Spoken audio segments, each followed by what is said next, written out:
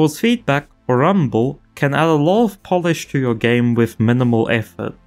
To add rumble to your game, you go to your content browser, right click, go to miscellaneous, and then go to force feedback effect.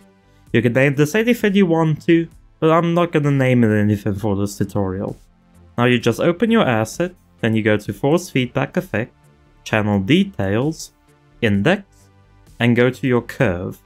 Now you can double click this curve to open it in an external window, and this will be the curve that defines how much your controller should vibrate over time.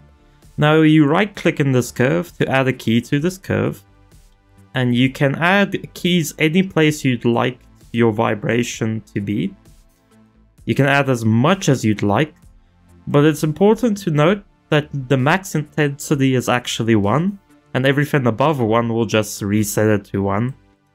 And also note that 1 intensity actually is way more intense than you might think it is. So it's really good note to not put it on 1 intensity whenever you can. Now when you've created your graph, you just go to create external curve, and then you save. You can name it anything you want, I just didn't name it anything.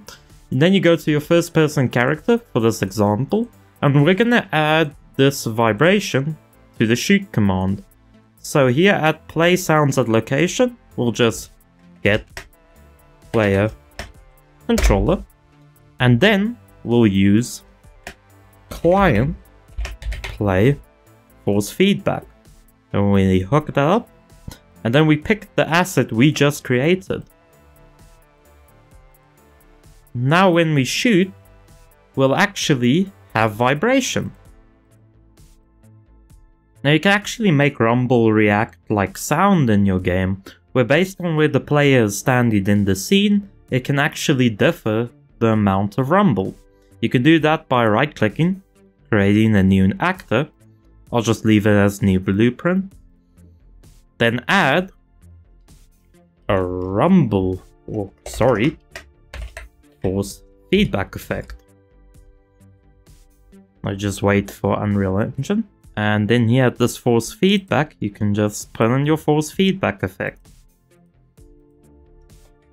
Now, you can actually drag in this component, and based on how far the player is standing away from it, it can actually make his controller rumble more.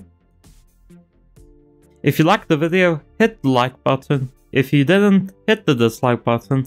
Please consider subscribing, it really helps me out with the algorithm. Anyway, good night everybody.